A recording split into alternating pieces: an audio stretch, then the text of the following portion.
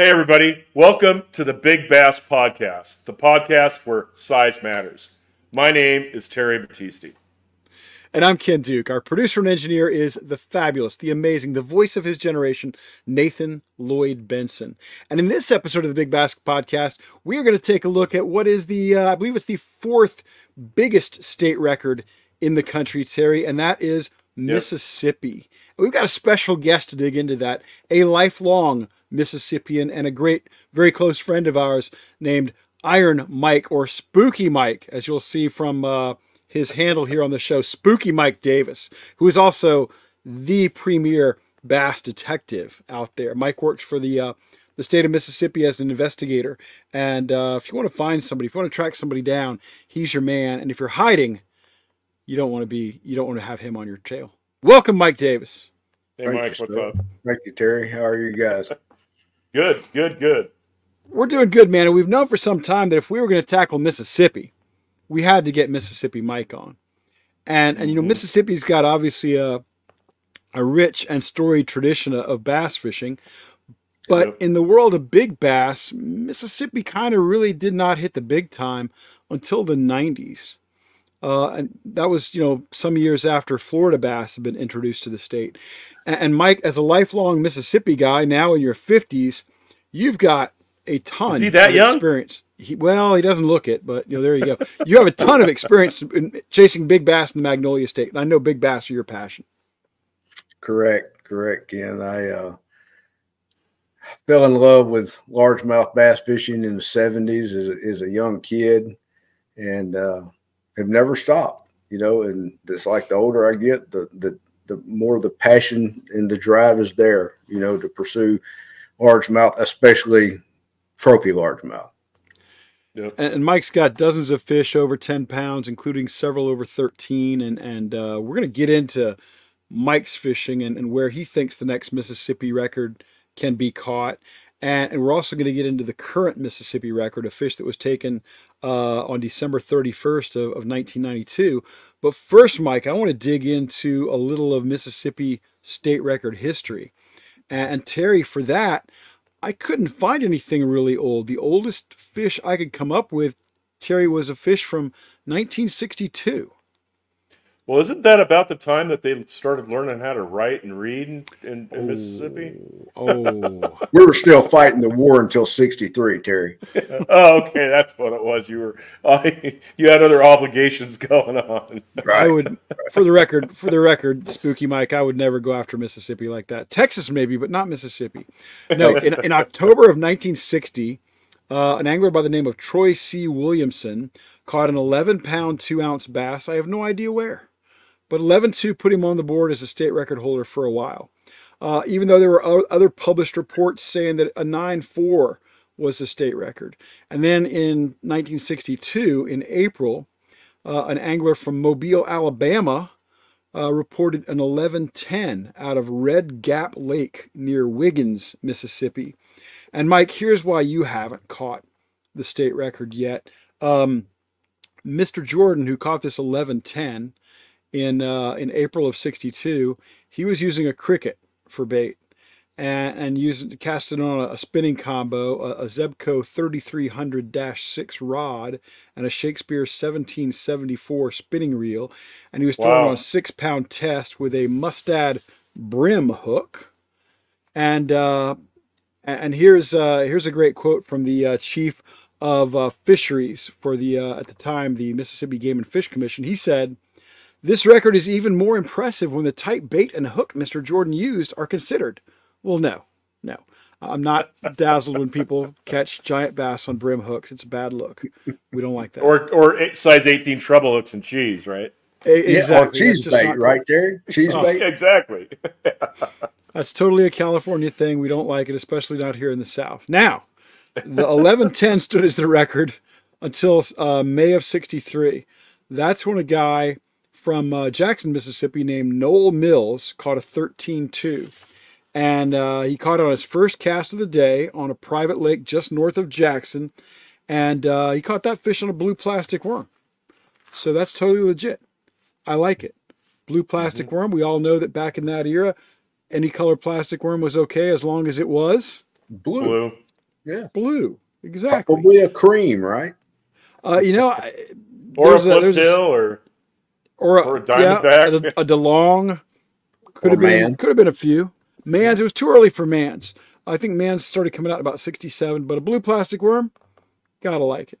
Then a year later, April 64, the record is almost tied by a 13-1, another private lake out of Jackson. This fish, guys, caught on a shyster, which back when I was growing up, a shyster was a brand of inline spinner. Yep. And so yet another case of a guy pan fishing and coming really close to a Mississippi State record. 73, the record gets tied at 13-2. An angler named Randy Dennis out of Hattiesburg fishing a 2-acre pond in Forest County and throwing something he only identified as an arbogast lure. Catches this 13-2, but strangely, in the same month, later in that same month, an article by the Mississippi Game and Fish Commission didn't even mention this catch. So I don't know if they found out something about it they didn't like or what, but Mr. Randy Dennis was not recognized by the state. February 74. Now we're getting into something cool, guys. This is one I want to dig into a little bit. Mike knows quite a bit about this catch. February 28, 1974, a black gentleman in his mid-50s named Lucius Gregory. He's from Starkville, Mississippi. He's fishing a farm pond. Mike, you're going to have to help me with this county name. Okatiba? What is it? Okatiba. Okatiba County. 6 or 8 acre pond in Okatiba County. He's bluegill fishing. And he catches a fish, a giant bass. I'm just going to say a giant bass because at the time he catches it, we really don't know how big it was. But you guys are going to get a kick out of this story.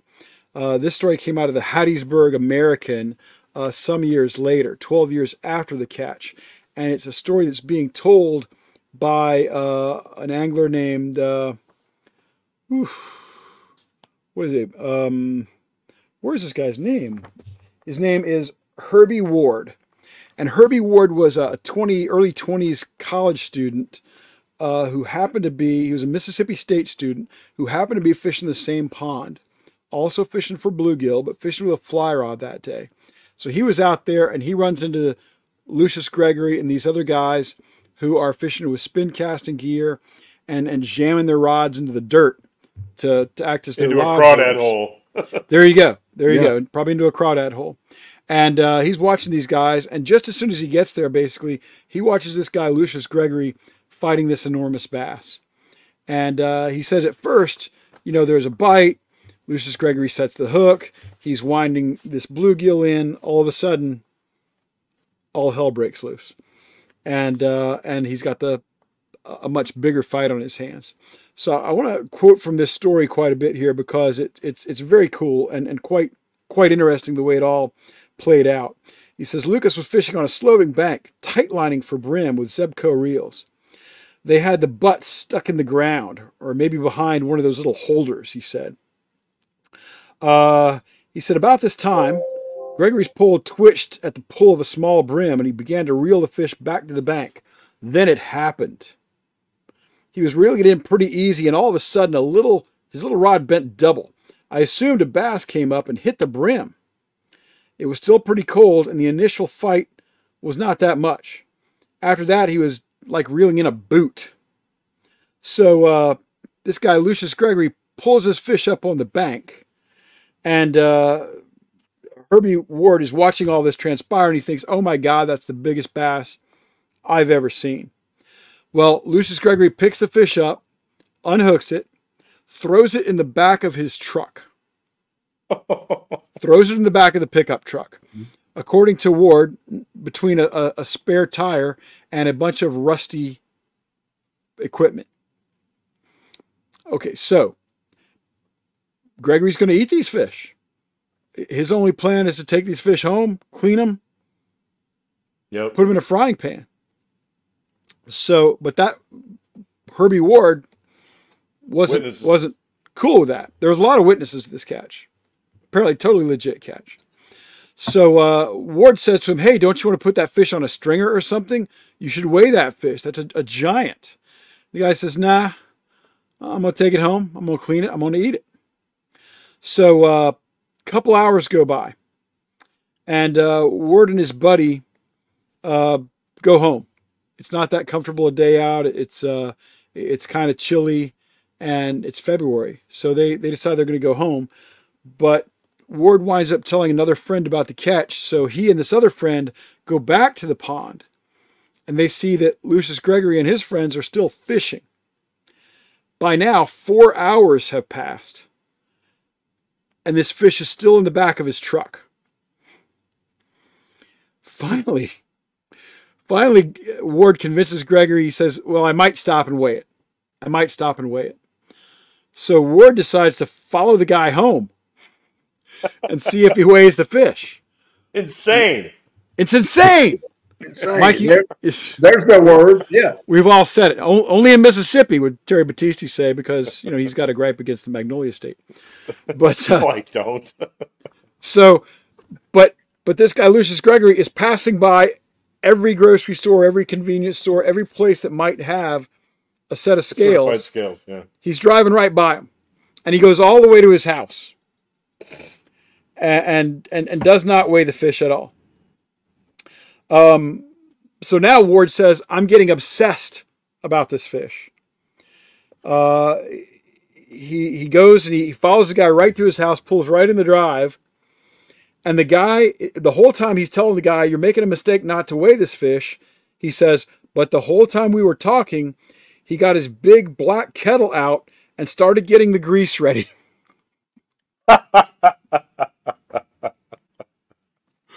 So at this point, Ward and his buddy, he's got a couple of friends with him there at this point. They reach into their wallets and they pulled together all the cash they had, which apparently was $15. And they buy the fish. It's 1974. They got $15 on them combined. That's a lot of money. That's a full tank of gas. A lot of money in 74. Oh, yeah, you can buy multiple tanks of gas in 1974 money here. So they offer him $15 for the fish, and he takes it. So they immediately jump back in their vehicle, and they drive it to a local store, and the fish weighs 13.8, new state record. Jeez. By this time, it is 5 hours after the fish has come out of the water and been in the back of Lucius Gregory's pickup truck. Easy a 14-pound fish. Totally dehydrated. Totally dehydrated. This fish was stiff as a board, dry as a piece of toast. This fish had to be, who knows? Maybe this is a 14.5-pound fish at this point.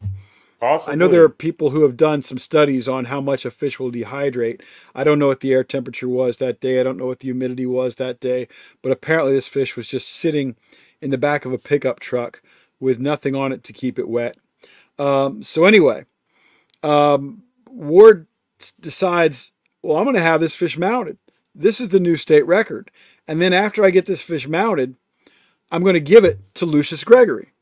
I'm going to give it to the man because, after all, it is his fish. Yeah. So he does that. And meanwhile, there are all these rumors and stories going around about what this fish might be worth. Well, who hears these stories? Lucius Gregory hears these stories. And Mike, interrupt me if you know some of this, man. But Lucius Gregory hears these stories. And so suddenly, Herbie Ward's phone starts to ring. And it's Lucius Gregory. And here's what Mr. Gregory said about this in 1986. He said, he wanted the fish back, and he called me all the time, day and night. I kept telling him there was nothing to the rumors. And he was right. I kept telling him there was nothing to the rumors. And when I got the fish back, he could have it. I finally told him if he kept calling me, I'd donate the bass to a museum or something. He kept calling, and I finally told him he wouldn't get the bass. I bought it from you fair and square. I bought it from you fair and square. I paid $15. I paid to have it mounted. Now, and then I learned, and Mike, you might want to do some investigation on this. But unfortunately, I learned this just before we started recording this episode. Sure. But back in the 80s, this fish sat for 3 years on the wall at the Spillway Bait and Tackle Shop in Columbus, Mississippi. Before that, it had been at outdoor shows and was even in the Jackson Game and Fish Commission Museum. No idea where that catch is now. No idea if anybody really cares about it, because it was only the state record until 1987 when it was beaten by more than a pound. A fish out of Tippah County Lake that weighed 1412, caught by Perry Reed. And then 4 years after that, in August of 91, a fish that weighed about 14 pounds, 15 ounces, caught by Tim Myers out of Natchez State Park Lake. And both of those fish were caught on plastic worms. But man, what a story. Lucius Gregory. Lucius, if you're still around, we'd love to have you on the show, but little respect for the way you handle that fish, sir. Little respect. Yeah. Well, number one, I'm going to have to dig into that story a little bit on Lucius, because I have a question for him, and I think Terry will respect this and appreciate this question. Did he tie it down? Did he tie it down?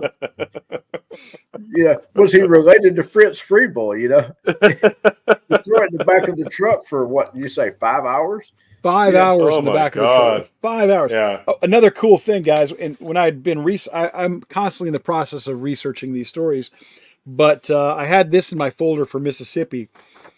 The story about Herbie Ward I pulled from the Hattiesburg American, April 27, 1986. But I also had this from the May-June 1974 issue of Bassmaster magazine. If you got Bassmaster back in the day, you remember a segment called Mail Call, where people would send in letters. And here's a letter from Herbie Reed right after that fish was caught, telling the story, probably in full form, but back then Bob Cobb would have cut it down to make it fit the magazine. Exactly. But what a great story. Mike, you've got to be able to find that fish. I mean, that's just right down in your area, isn't it? Yeah. Oh, yeah. I'm a couple hours from Columbus, but I do get up there semi-frequently. And I've been in that tackle shop. I think you said Spillway Tackle Shop. Yeah. And exactly. So it's still around. I cannot recall that. And it's been a few years since I've been in that shop, but I cannot recall that specific fish. But to back up to your earlier comments, Ken, about Mr. Dennis in Forest County catching a fish, big fish, state record fish on a arbogast lure, I'm somewhat familiar with that story. And to my recollection, that was a black jitterbug. Black jitterbug. There you go.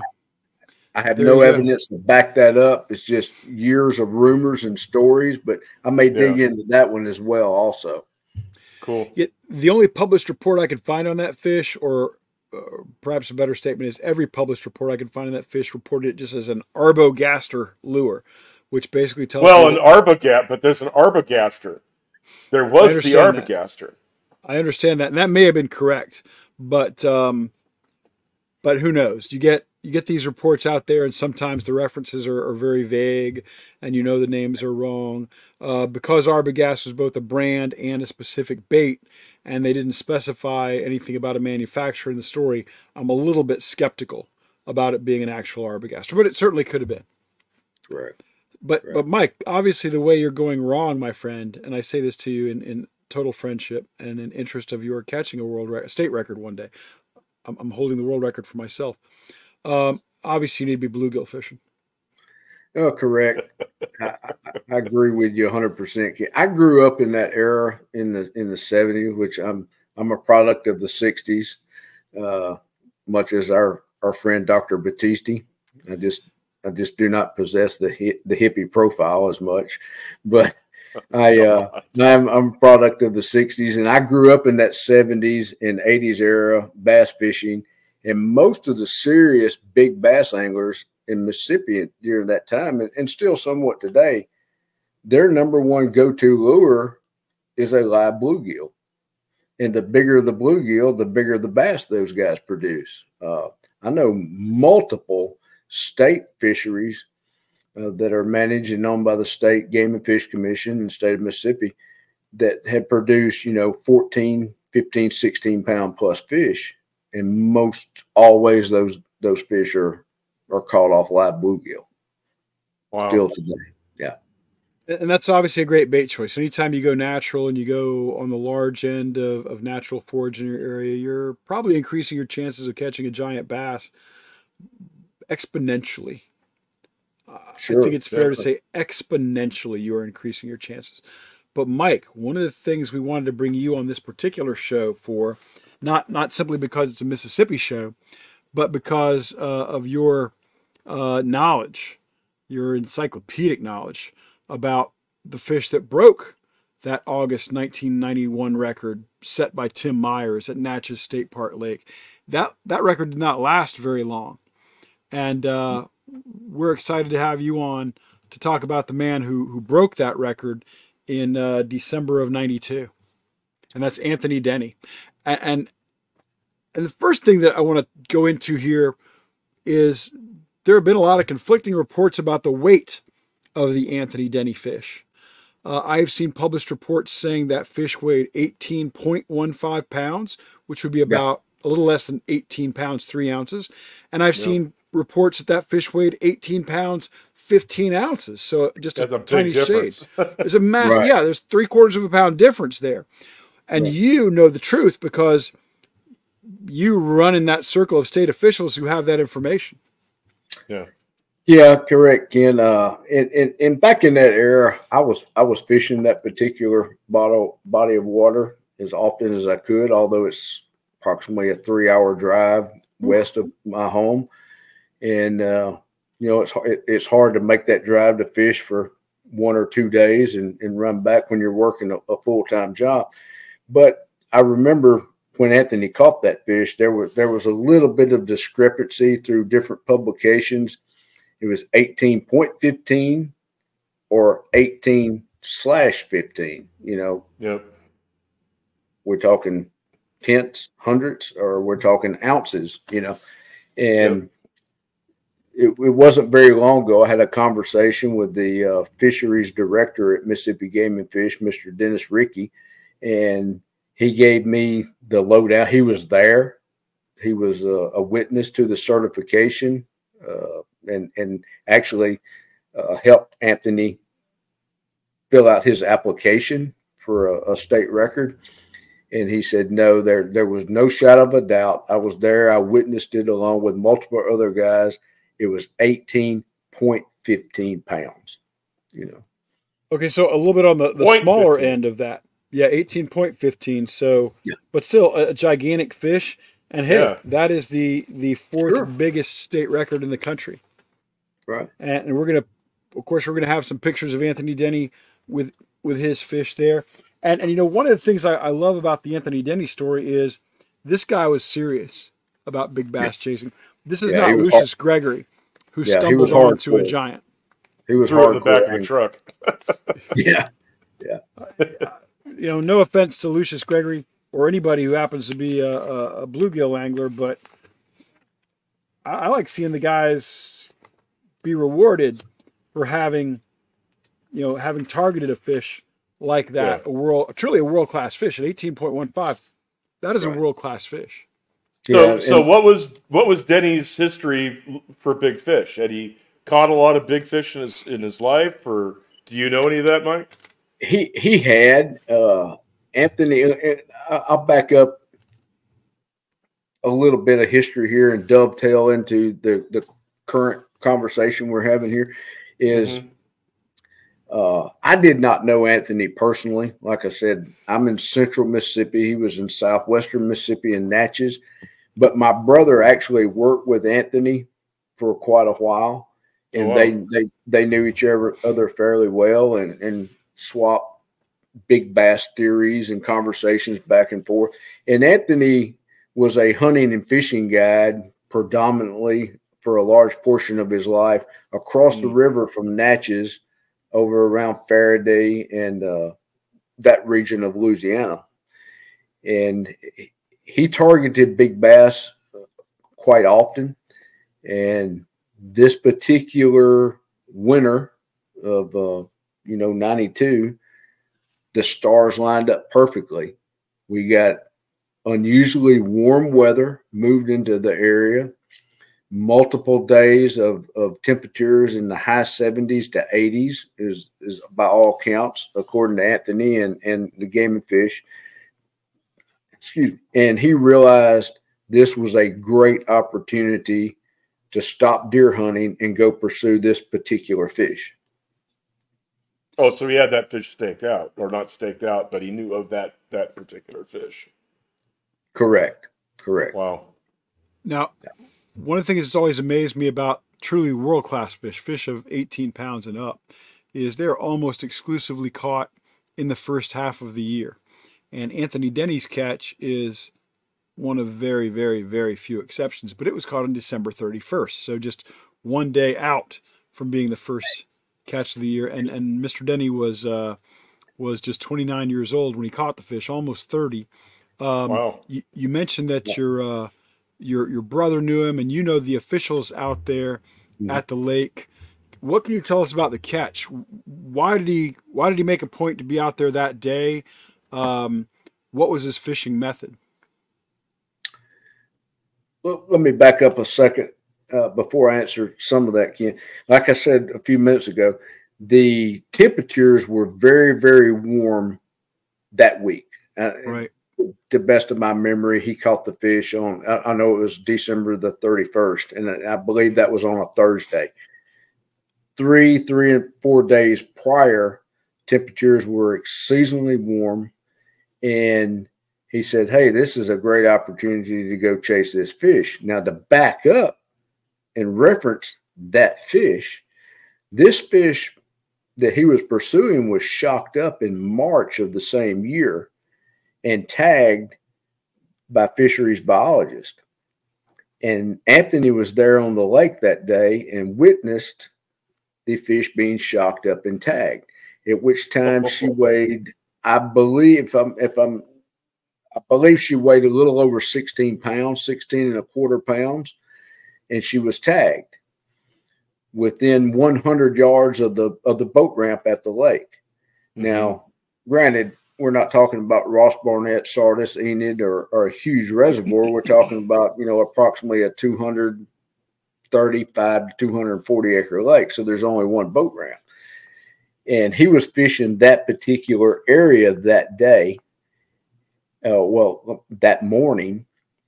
And just by coincidence, the park ranger, Mr. Roddy Powell, was fishing approximately 100 yards away from him. I spoke with Roddy, interviewed Roddy. He tells me the same story. He said Anthony was fishing a Rattling Rogue. I believe it was blue back, silver belly, from the halfway down was correct. Yeah. And hooked the fish. And when he hooked her, he yelled out at Roddy, I think I've got her, referring to the fish that those guys witnessed being tagged in March. Yeah. Now, speaking with Anthony's daughter, Deanna Denny, who still lives in Natchez, Mississippi, she told me verbatim what her dad had told her. 2 days prior, he believes he hung the same bass, the same fish, and she shook off. She come up and shook off. So he saw the weather lining up perfectly. Everything was lining up. And instead of deer hunting that day because it was so hot here in Mississippi, he said, I'm going to the lake and pursue that fish. And as it worked out, he hung the fish. Roddy witnessed it. Roddy did tell me that when he hung the fish, she immediately went down into coontail moss, which was extremely prevalent in the lake at that time. There was coontail moss in the lake at that time. It was very, very thick. And she did not put up a great fight, as you would expect. Not one of these old-timer 30-minute fights. It was a very short fight. Roddy started sculling his John boat over to her because they were both fishing out of park rental boats. And he was sculling over to him. And he said before he got to him, approximately, I think 30, 40 yards away, she come up and splashed a little bit in the moss. And Anthony saw the tag and he said, "There she is. I've got her." And Roddy witnessed Anthony lifting up the fish full of cabbage, and salad. And he pulled all the cabbage off of her and says, "Gosh, Denny, what a bass. I believe you've got her. You've got her." Yeah. And, the certification started from right there. And the fish was x-rayed and all that stuff. So totally legit. What we haven't said out loud, but what is impressive, and it happens more often than maybe a lot of people think, Anthony Denny was fishing from the bank, wasn't he? No, he was not. He had rented. Okay. He had rented, to the best of my knowledge, and according to park ranger Mr. Roddy Pye, he had rented one of the park's John boats that day. And I'm mistaken on that. I didn't realize that. This fish struck apparently in just a couple of feet of water, and unless you weight a Rattling Rogue down, it's not going to get very far. Right. And one thing I've kind of found amazing about the story, and you guys may as well. Roddy told me that the fish was shocked up and tagged less than 100 yards from where Anthony caught the fish. Yeah. And we're talking March to December. So apparently she loved this. I mean, it's only a 240-acre lake, right? Right. But, I mean, I've seen fish at Casitas, big fish at Casitas, year after year spawn in the same area. They may live in a different area the rest of the year, but they always seem to go back to a certain area to spawn. And that might be what it was. You have March, when it was, first tagged in March of '92. That's the end of the spawn season for you guys, right?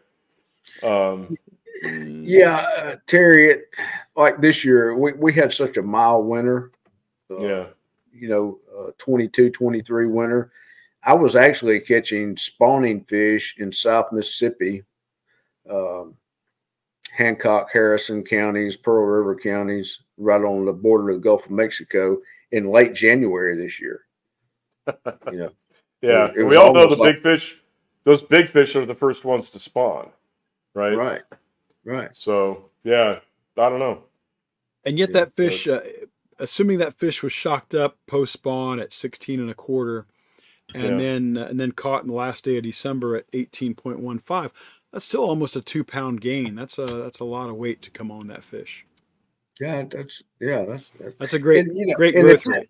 At that time period, and I was fishing that particular lake as much as possible in that era, and there was a lot of bait fish, a lot of shad, a lot of bluegill, a lot of crappie, and a lot of coontail moss. So it was the perfect environment. Everything lined up real great for those fish. There was almost like steroids for them, or in California, vitamin T. Vitamin T. But Stephen Barden says that a female largemouth at the time of spawn, 10% of its weight is egg mass. And so if you have an 18-pound fish, that's 1.8 pounds of eggs. That's almost 2 pounds of eggs, which takes you down to 16 pounds, right? So that fish could have been 18 pounds in March when it was shocked. It's just that it had gotten rid of its eggs. You put you have 5 or 6 months worth of eating bluegill and shad, adding some more weight. I mean, it's totally plausible. And I agree with you wholeheartedly, Terry. But one of the guys I spoke with that was there that day when she was shocked up in March said that she had no eggs. she was flat stomach. She had spawned out in probably February. They shocked her up in March, and she was starting to rebuild her body weight. I wasn't there. I can't testify to that, but that's more than likely for that area of the state. We obviously have learned the stories now about Anthony Denny and his 18.15. We know that the previous record had come out of the same body of water just a few months earlier, a little more than a year earlier. What about some other giants out of there, Mike? Was Natchez State Park Lake churning out the giants in the early 90s? There was quite a few, to my knowledge, Ken. It was much like any other big bass factory, especially the West Coast, Terry. The guys that were catching a lot of those big fish weren't talking about them, And I know several guys that caught fish over 13 and 14 that wouldn't talk about it, And you're talking about an era also that every big fish caught that a guy was really proud of, it was going to a taxidermist shop for a skin mount, Yeah. And if you live in 3 and 4 hours away, none of the locals are going to know about it, unless because there was no social media, no cell phones, and guys kept their mouth shut, Yeah. But still, 2 state records in a row, that had to put a lot of pressure on a 230 or 40 acre lake. Oh, it did. It did. I remember I fished that lake, I think 2 months after Anthony Denny caught that fish. And the best of I can remember, Ken, I had to park 300 yards or so away from the boat ramp, to get there. 300 yards. Yeah. We have launch ramps that are 300 yards long. Yeah, exactly. Oh. There was a lot of pressure come up on the lake. But to defend the lake on this degree, I really think the lake is starting to come back. It was recently restocked a few years back with Florida largemouth, and fishing pressure has been down, as you can imagine. And I think we may see good signs coming from that lake again soon in the next couple of years. So do you think that the trophy fishermen killed the lake, or did the lake just go into a downward spiral, after that due to environmental conditions, or what? I really think, Terry, that I think maybe it got a little too much pressure, or maybe a lot, that's a small lake, Yeah. And I think it may have been a combination of things at the time, pressure, and it was starting to go in that downhill slide, as all lakes do, all lakes cycle, Yeah. And I was there. The last time I was there, I believe, was a year and a half ago in dreaded hot Mississippi July temperatures. And I caught 2 fish over 8 pounds one afternoon. And I witnessed a guy catch a fish over 9 pounds. And there was only 4 boats on the water that afternoon, Wow. And 2 of the boats were crappie fishing. So I think it's got a lot of potential to come back strong in the next couple of years, especially after a restocking. And, you guys know how restocking with Florida's are. That first generation, 6-8 years later, will produce some really nice trophy class fish, Right. How deep is the lake? What's the deepest part of the lake? Terry, it's hard for me to remember the best I can, because I typically always fish the shallow coves and up in the shade line. But the best I can remember, it does have some 24, 26 feet water in it with a couple of creek channels and quite a bit of timber, stumps and flooded timber up in it, especially back in the era when Anthony caught his fish. It was still relatively new, and it had quite a bit of standing timber, but now it's predominantly stumps and, submerged logs. A lot of heavy shoreline shaded cover. Right. Yeah. Mike, in researching the Mississippi record, I learned that Florida bass were not new to Mississippi when they started putting them in Natchez State Park Lake. They had been stocking them and trying to get something going with them beginning in the early 70s, but they were not getting the kind of results they wanted. I'm not sure why, but obviously with Natchez State Park Lake, they hit a home run. A lot of big fish came out of there. Was that how it was kind of introduced to the public? They said, okay, this is going to be our signature big fish lake in the state? To my knowledge, Ken, it was. Mississippi Game and Fish Department started introducing Florida's in Mississippi in 1975. And one of the locations, I look here at my notes, one of the locations that they introduced those fish was a Pascagoula River.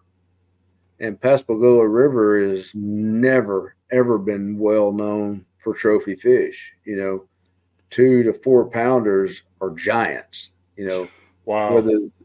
Seems like a mistake. Waste of fish. Yeah. Lake Whittington is a very great fishery up off the Mississippi River in northwestern Mississippi.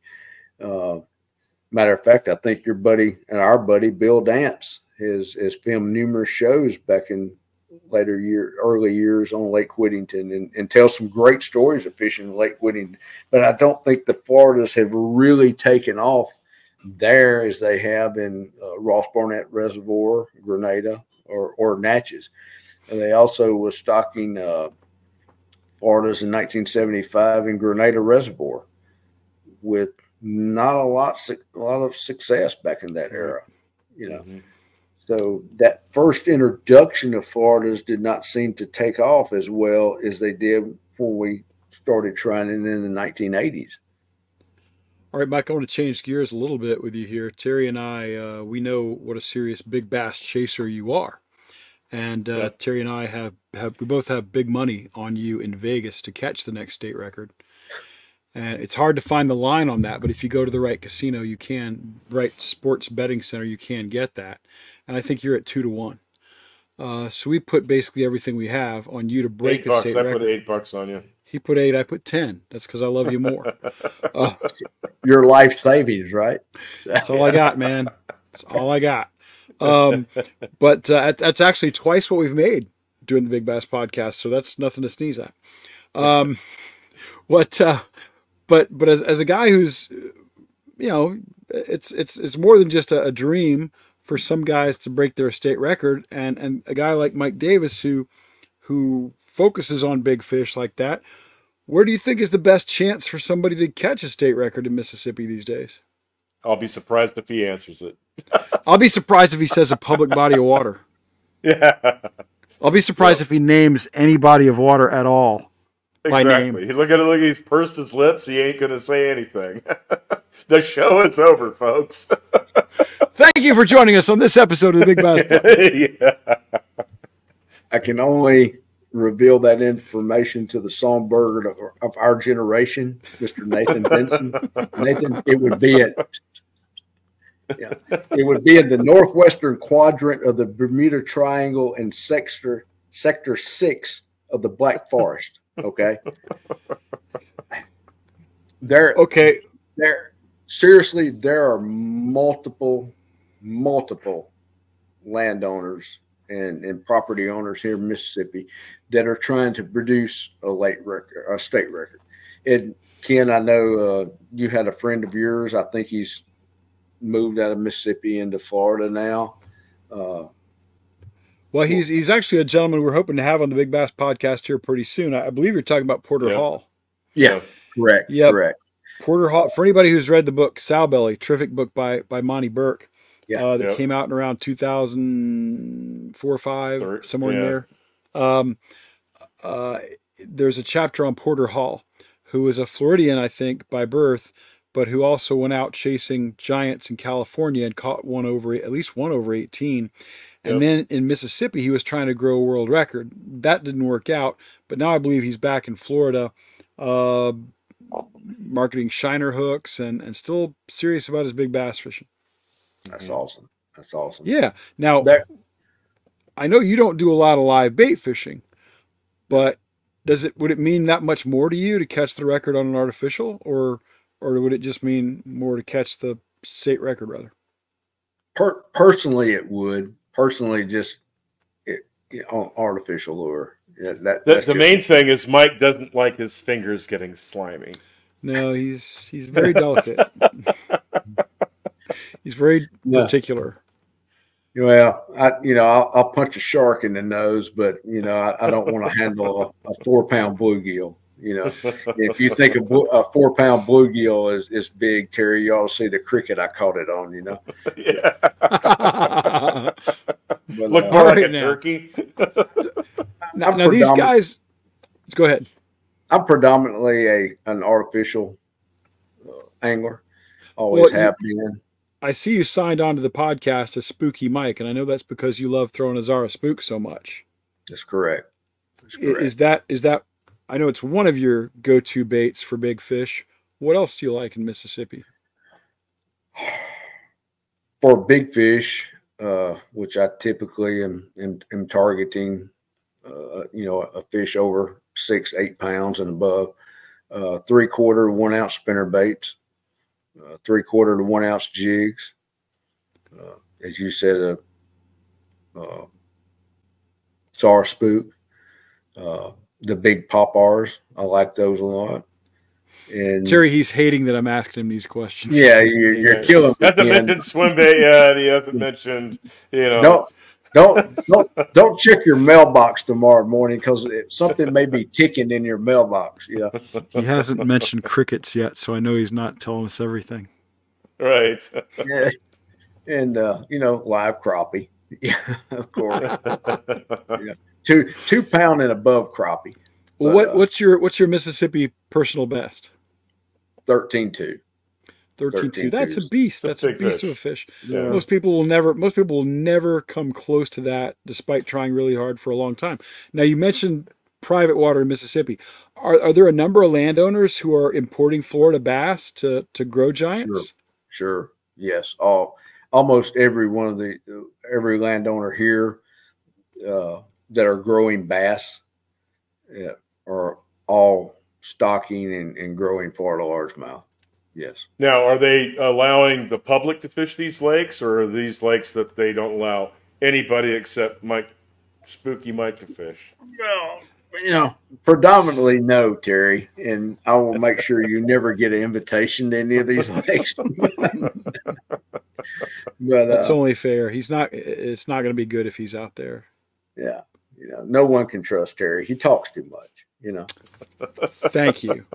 Thank you.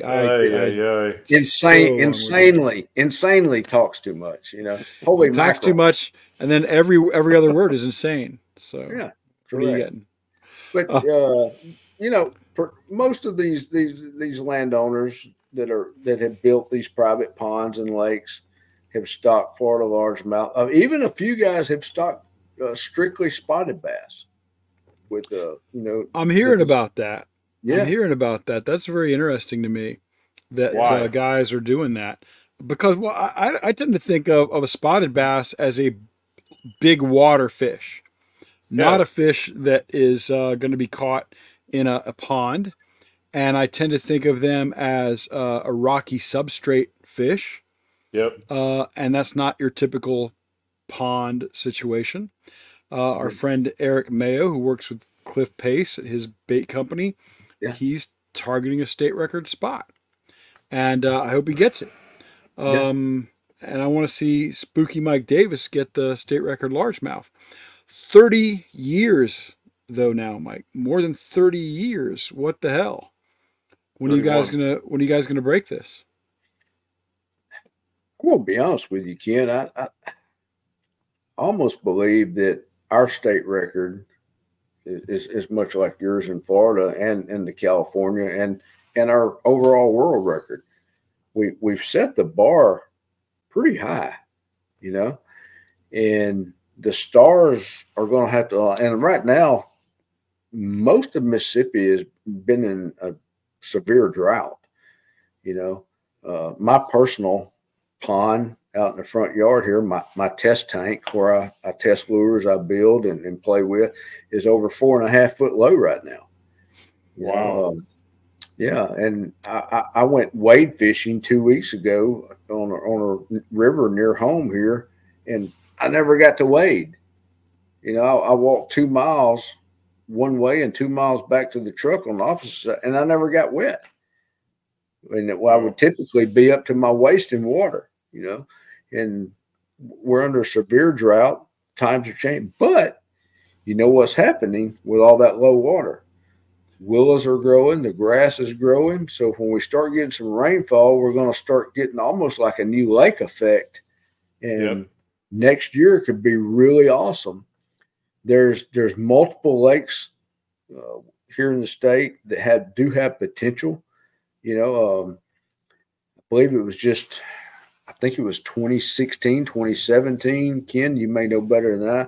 Mr. Jeff Foster caught a 17-plus pound up at Lake Davis, which Lake Davis is within the Tombigbee National Forest up in, I believe at Monroe County, I believe it is. And that's a huge fish, and it was enormous. Yeah, that's a real, and that lake has produced several fish in the teens in the last several years, which once again, a lot of it's not publicized because these guys are like, keep it quiet or we're going to get bombarded with outsiders. So, it's just like Terry's conversation a few shows ago in California. Guys that are catching a lot of these giant bass aren't talking about them very much. Not saying a word about them. Okay, right. If Mike Davis catches an 18, 3 or so ounces off the state record, will anybody hear about it? It will probably go out on the news wire faster than the day that we invaded Iraq. Everyone, especially you two clowns, will know about it within 30 seconds just because I can FaceTime you or text you and say, "Hey guys, look at this one. Look what she did." But, that is awesome. That is we want to know about it. Not that I would rub it in your face. I just want you guys to share in the memories and the laughs of it. Oh hell yeah! Amen. Absolutely. Amen. And now, so if you caught it, you'd weigh it, you'd certify it, you would measure it, length and girth. Yeah. Would you put it back in a lake? Sure. Yeah. Sure. And not tell anybody where that lake was. Well, personally, and I may be wrong about this, and I know to each his own, and I may get stoned in the morning when I walk out my door, but I think it would depend, Terry, upon the impoundment, which lake it was. If it was a 50-acre lake, I may not make it so public because I wouldn't want to do the fishery an injustice versus 33. Or the property owner. or a property owner. I was invited to fish his ponds, versus 33,000 acre Ross Barnett Reservoir. It's 40 minutes up the road here. That would be a different story, which Ross Barnett gets enough pressure as it is. There's probably 9 tournaments going on there tonight, Yeah. But I think it would depend on the impoundment, which lake it was. So speaking of Mike walking out his front door, as he said, folks, the background there is not a green screen. That is Mike's living room. And it's the envy of every outdoors lover I know. Well, he lives in Bass Pro Shops. Terry is in his garage with makeup boxes behind him. I'm in my cluttered, horrible little hole of an office. But Mike has got it going on in that living room. Yeah, but Ken, you and Terry both, there's multiple items in your office and Terry's garage that could possibly be taken away when you guys go off on another adventure somewhere, Well, he's gonna live stuff, man. I'm hoping that one of the things I know I got Terry. I'm hoping that one of the things I gave you recently is going to find a place of honor somewhere in that living room. She's actually at the taxidermist shop getting some touch-up paint as we speak. I wasn't even talking about that one. I forgot about that one. Yeah, but folks, I gave Mike a replica of the George Perry world record largemouth. Yeah. But I was talking about another thing. I was talking about the handwritten outline. Oh, we can't discuss. Oh, I guess we can't discuss that now. No, all right, fair enough. I've got that in the back room, the hidden room, buried in the Ark of the Covenant. That's the super secretive outline of the Bill Dance Bob Cobb book. There he is. Yeah, that Ken Duke went dumpster diving for. And what year was that, Ken? You went dumpster diving? I did not go dumpster diving. I found it. What it is, folks, is if anybody has the 1973 book by Bill Dance, it's called There He Is, Bill Dance on the Art of Worm Fishing. I happen to have the handwritten outline in Bill Dance's own handwriting and Bob Cobb's own handwriting, where they outline how they were going to present the book. And I gave that to Mike because I got nowhere to put it. And I wanted to get it in the hands of somebody who would really care about it and treat it right. But don't even think about raiding Mike's home for it, because I'm pretty sure the house is booby trapped and it would not go well for you. No. So booby trap. That's the reason they call him Little Boom. That's right. Yeah, that's right. Another thing. Hey, folks don't know this, but hey, these are my buddies Big Boom and Little Boom. Terry at 6'3" is Big Boom. Mike at slightly less than 6'3" is Little Boom. But it's more because of the work they do. And they are both very dangerous people. You don't want to tamper with them. I'm just Ken. They have nicknames, not me.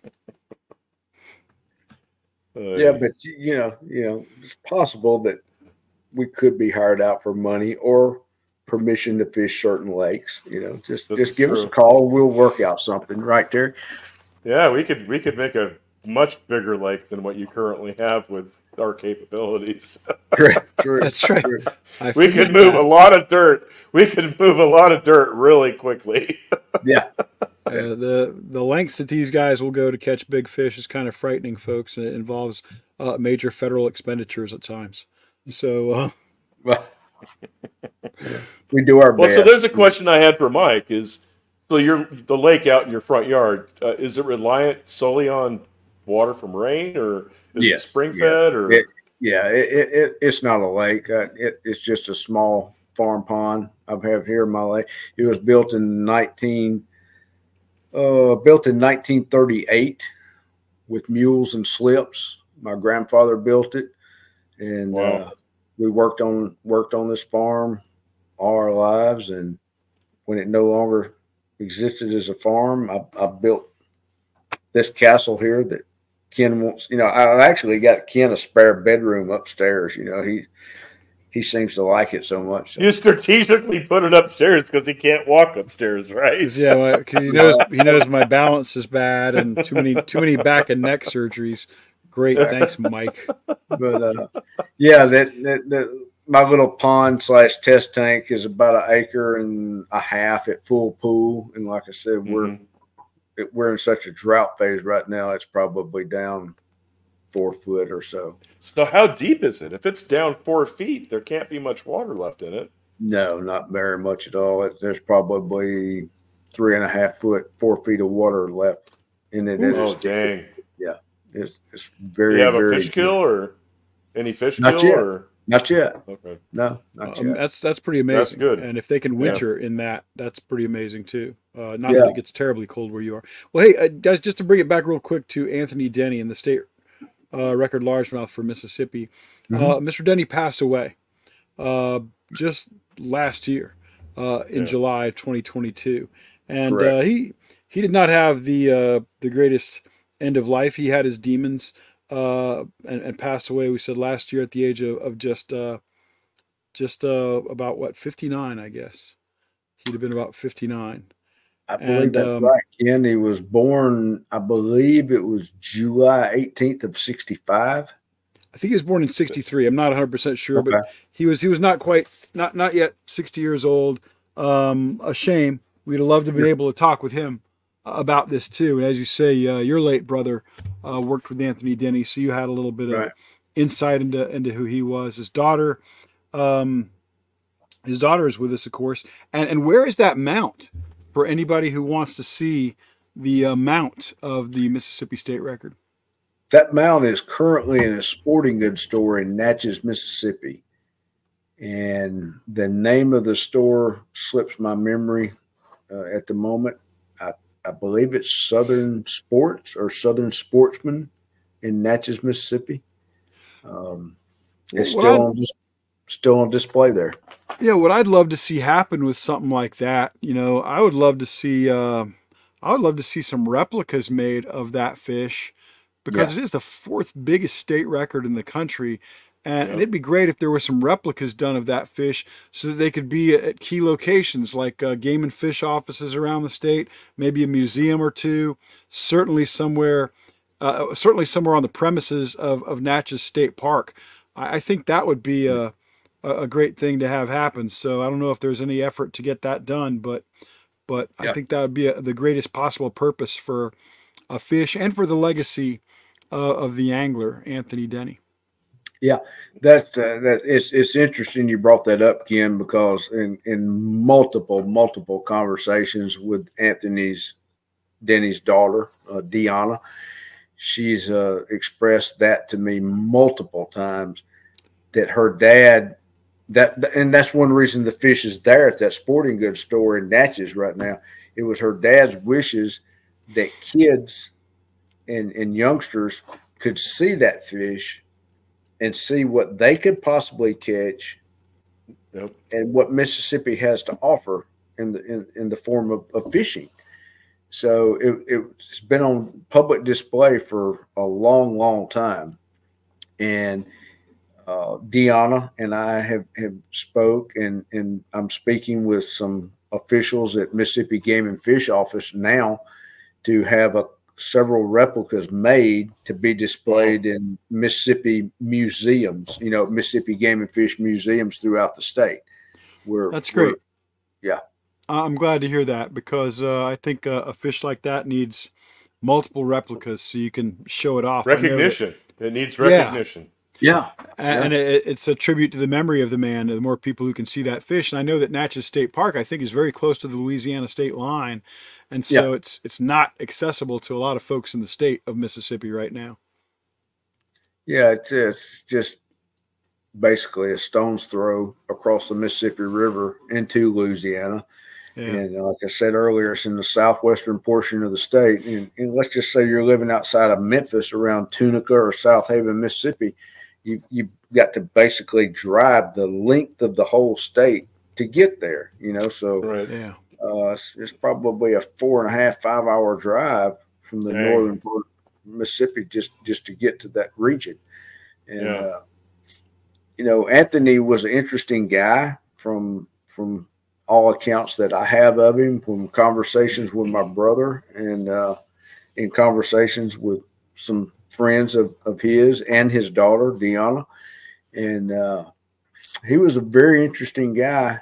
And there was somewhat of a mystery there for approximately a year that, to his daughter's knowledge, he was MIA. He was kind of missing in action. And he developed dementia early in life, Alzheimer's, early dementia, early Alzheimer's. And she had zero contact with him for almost a year. Wow. And had no idea where her dad was, and she's a grown woman at this time. Her dad is MIA. And it was very, very interesting to me to see how the developments that she found her dad worked out. She received a phone call one day, and it was a nurse from a nursing home. I think it was a registered nurse from a nursing home in Hammond, Louisiana, called her up and said, "Hey, I'm Nurse X, Nurse so-and-so. And are you Deanna Denny?" She said, "Yes, I am." Is Anthony Denny do you know an Anthony Denny, or is he your dad? And she's like, oh my gosh, yeah. You know, where is he? What's going on? Been missing my dad for almost a year. And it was just, to me personally, it was a very interesting story. Basically, wow. The nurse walks in a room one day in Anthony's room, and he's a patient there in the facility, and he has a fishing show on the wall. You know, I think she said it was Bill Dance was on the television, and the nurse walks in and says, "Hey, Anthony, how are you doing today?" And he said, I think I'm having a pretty good day. You know, he said, I'm sitting here watching Bill Dance. And she knew immediately when he said, that's Bill Dance on TV, et cetera, that his mind was in good spirits at the time, you know. So she sat down and said, yeah, I enjoy watching Bill Dance too. And they sat down and start watching the television program. And he said, you know, I used to bass fish a lot also. And said, oh, really? Where at? You know, I said, predominantly Mississippi and Louisiana. And he said, at one time, I had the state record large, which he still does, but in his mind, he wasn't sure, you know. And he said, oh, my gosh, you know, I'm making a breakthrough, because to his unbeknown, this nurse had been trying to make contact with any of his family members for months and months and months. Yeah. So she left the room watching Bill Dance, left the conversation with Anthony, and got on social media and Google and tracked down his daughter back in Natchez, Mississippi, and was able to put those two back in contact with each other. And she got rekindled with her dad, you know, 6-8 months before he passed away. Oh, what a fortunate circumstance! What a great story, touching story. Yeah. Further proof, gentlemen, that Bill Dance makes everything better. Well, you know, I think Bill Dance has no idea for how many odd things he is credited for. I think all three of us can attest to things we've had happen in our life. It was because Bill Dance, you know, and he wasn't. Dance. Yeah, he wasn't even there, you know. Yeah. I think I told you, both of you clowns, one time that back during when the war on terror was really raging, you know, a friend of mine who was a special forces guy, he and his platoon or his squad had captured 2 Taliban guys in Afghanistan, and they had to march them down the mountain for 2 days, you know. And after about 12, 14 hours of this, one of the guys said, man, I can't wait to get back to Tennessee and get back to bass fishing. And one of the Taliban, and they didn't know they spoke English because they wouldn't speak to him, you know. And he said, oh, you bass fish, you know Bill Dance? And he said, no, I don't know Bill Dance, but I know who Bill Dance is. And at that moment in time, those guys had something in common where they were not enemies, you know. Yeah. And that meant a lot to both sides of the party, I'm sure. But the guys, you know, the Taliban fighters didn't bass fish, but they watched the Bill Dance YouTube videos and the bloopers. So they had something in common for a moment, you know. It's pretty cool. Yeah. Pretty cool. Well, Terry, we should probably wrap this one up. Do you want to drive us home, or you want me to take it? Go ahead and take it, Ken. All right, guys. First of all, Mike Davis, thank you so much for joining us on this episode of the Big Bass Podcast. We can't cover Mississippi without Mike Davis, Mississippi Mike, Spooky Mike, Jiggy Mike, Iron Mike, all the nicknames we have for him. But now we're going to slam the door on this episode of the Big Bass Podcast. Thank you, folks, for joining us. We know your time is valuable, and we really appreciate your spending some of it with us. If you enjoyed the show, please hit the like and subscribe button. Send telegrams to your friends, notifying them of the fabulous Big Bass Podcast. If you really liked it, please share the show with your friends. Send a link and an email. Send it to about 30 to 35 people. It would help us a lot. If you're a Big Bass junkie, check out our website at bigbasspodcast.com. You will find our Big Bass Podcast Calculator, created by none other than Dr. Terry J. Battisti. It's good for bass over about 14.5 pounds, so you got to have your A game if you're going to start plugging numbers into the Big Bass Podcast calculator. But we also have a list of state record largemouth, smallmouth, and spotted bass there. If you'd like to contact us, you can reach us via email at ken@thebigBassPodcast.com, terry@thebigBassPodcast.com, or nathan@thebigBassPodcast.com. No need to email Mike Davis. If he needs you, he will find you because he's that good an investigator. Meanwhile, please join us again next time when we will bring you another story about another big bass that you will not, that you cannot find anywhere else. And remember what, Terry Battisti? Size matters. There you go.